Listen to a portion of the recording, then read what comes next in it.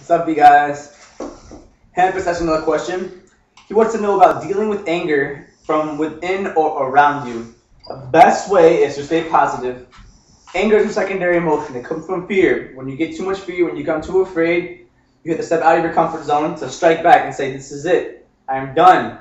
This is not going to stop unless I do something about it. It's like when you get too close to a dog. They're scared at first, when they snap back, Same thing. When those who are like super angry, it's usually from being mad at themselves or mad at like a parent or a friend or something like that. And most of them do a thing called transference, where they take it out on those around them. And what you really gotta do, you cannot do that. You should not do that, because all you do is you ruin that person's day, and then they ruin somebody else's day, and then it's a long chain, and it's not fun. Just let them know I'm very upset. If they ask you about it and you don't feel like talking about it, say, I don't know if they're talking about it, I'll tell you about it later. Things like that, there's nothing wrong with talking about it some other time. You can always go back to it. If they're your friend, they'll stick around for a while. You'll probably be fine in the next hour or so.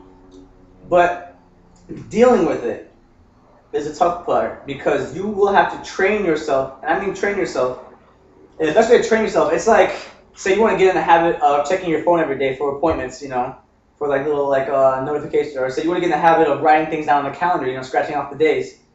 You will have to get in the habit by just doing it randomly, and then as you do it more and more, as you catch yourself off guard more and more, then it'll become second nature.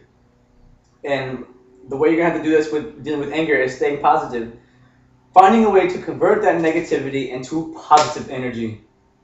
That's as simple as that. Because all in your mind, when you get pissed, it's because you're pissed. Because you let yourself get pissed. Because you want to be pissed. Different reasons like that. Nobody can make you feel inferior without your consent. You control your emotions. It's your body. Nobody else can tell you what to do. Nobody else can make you do something.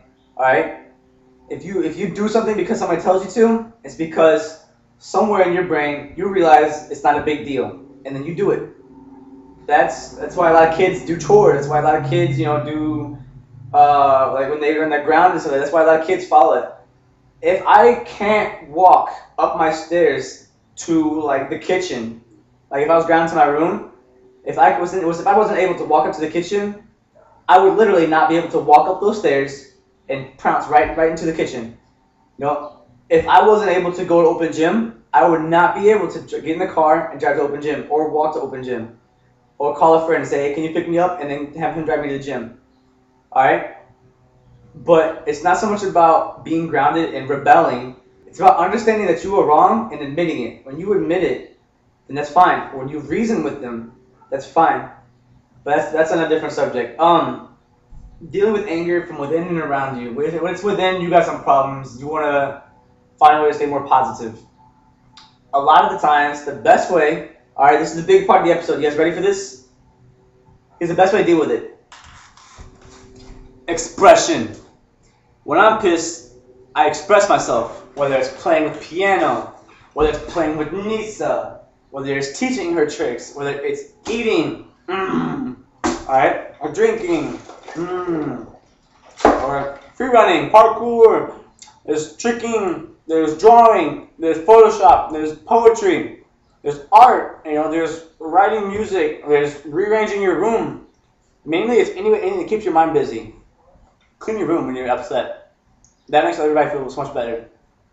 And you don't want to necessarily look for a temporary escape, but you only do it temporarily. That's why a lot of people drink too. A lot of people drink because they want to forget certain things, but it's all temporary.